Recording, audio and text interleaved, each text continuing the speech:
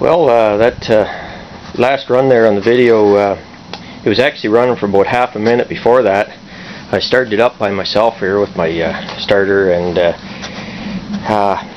didn't have the camera. I had to crank it a few times to get it going. I think it's a gas problem or something, but anyway, it started up and I had to run in the house and get the camera, and it was set to take photos, so of course that took see, I got a spark plug wire here hanging off. That probably didn't do it any good, but so it ran at least half a minute longer than that, but man, it's sure making a god-awful noise there, those crankshaft joints. Looking like it's blowing some oil out here in the intake manifold there. I don't know what's going on, but it's like 19 degrees Fahrenheit, so it's not exactly warm out here.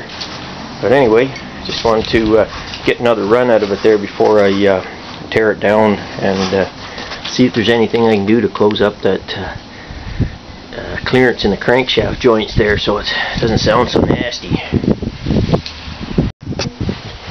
Well, just drained the oil out of the Briggs 327 here, and I noticed a funny thing there after that last run.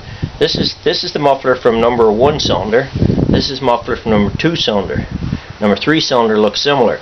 And what I noticed after I shut it down was that number 1 was smoking hot, number 2 was fairly hot, and number 3 was cold. So I don't think, I'm not sure, but I don't think number 3 was running that last run.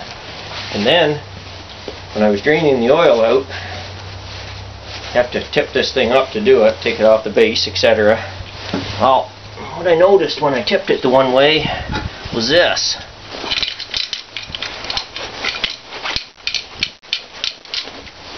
Noises you don't want to hear when you're draining the oil out of your engine. So in other words, it's possible number 3 let the rod go. But I will tear it down and find out here fairly shortly. Got some wear on my starter nut there from jumping around, not having it completely on when I hit the starter. But anyway, so I may have some deeper repair work to do on my Briggs 3-cylinder stacker type radial here than I thought. I'll make more videos about that. Tearing down the 3-cylinder 327 there. This is cylinder number 3 at the bottom. As you can see, there's some carnage there. The crankshaft timing gear is snapped in 2 pieces, and there's some chunks of stuff around the crankcase there. I see a gear tooth, but there looks to be some aluminum too. I don't know. There's you can see some score marks up in here. The rod, conrod, looks to be in 1 piece.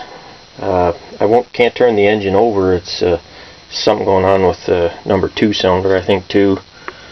But at least it didn't blow a hole in the side or anything. But definitely some carnage going on there. That's probably the rattling around I heard. Well, I got the engine all torn down now. This is number 1 cylinder. Appears that the only problem I found so far is this broken crankshaft gear off of number 3 cylinder. It did a good job on it. Of course, it broke at the key there where that comes through, since that'd be the weakest point. Broke a full tooth off there, and I don't know why I got these little spirals there. They look like thread pieces, but that and some chunks of the block where it slammed the gear around into it. But other than that, it appears that the engine is still okay, and if I, well, hypothetically put a new gear on it, it'd probably run. But seeing what it did to this one, I'm more inclined to build a whole crankshaft out of one that has the integral gear there, like number 1 here. But anyway, still have to determine what I'm going to do with that.